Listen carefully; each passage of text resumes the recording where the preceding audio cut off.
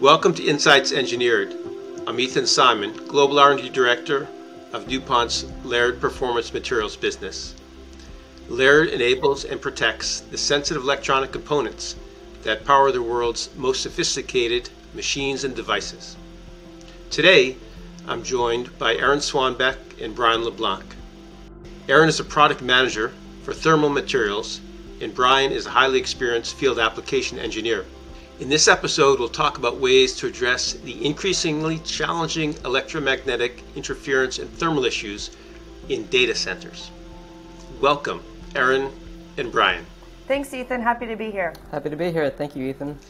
The increased data transfer rates and more powerful processing speeds make life a lot more difficult for design engineers working on data center hardware. Erin, why is that? Well, on the thermal side, higher data transfer rates are requiring higher power devices. This is going to generate more heat that needs to be removed in order to prevent any overheating of the data center hardware. An important consideration when looking for a thermal interface material is the size and sensitivity of the components within the device. An optimal thermal interface material will be both high performing thermally, but soft enough that it can compress easily with little pressure. With this type of material, you can avoid generating any excess pressure on the components while installing the TIM and also after the application. The optical module is a good example of these challenges.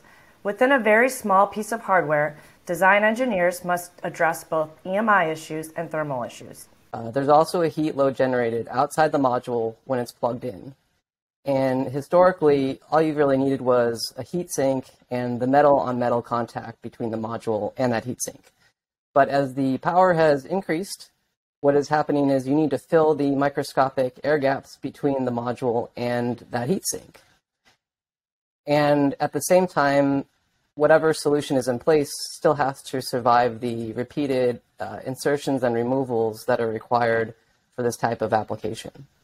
Also, for system integrators designing optical module transceiver solutions, they must also address removing heat from the outside of the module to a heatsink. This requires a different type of TIM that will perform thermally but also maintain durability during the insertion and removable cycles of a pluggable module. That's a great explanation of the challenges. What are some innovations helping resolve these big problems? Well, we've developed Tflex SF10 to address some of these challenges. Tflex SF10 is a non-silicone gap filler with high thermal conductivity of 10 watts per meter K. It also deflects very easily under minimal pressure. This will ensure the sensitive components inside of an optical module device are not damaged. We also offer an OptiTIM solution to specifically be used in optical module devices. This is to remove the excess heat from outside of the module to a heatsink. OptiTIM is a durable and high-performance thermal interface material that can also withstand the insertion and removal of the pluggable module. Those are great innovations. Looking ahead at the challenges in data centers, what additional innovations need to be made?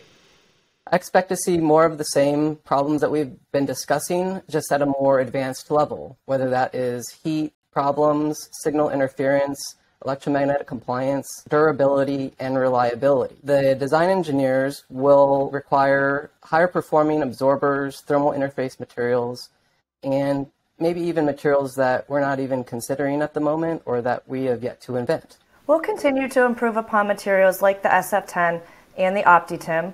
We'll look to improve the thermal performance of these types of materials and also ensure that we are providing a mechanical, durable solution for the optical module systems. Well, thank you, Erin and Bryan, and thanks to all our listeners for tuning in. Remember, visit Laird.com and follow Laird Performance Materials on LinkedIn to learn more about our latest products and innovations as we continue to use the best of DuPont science to make the world a better and safer place. Thank you.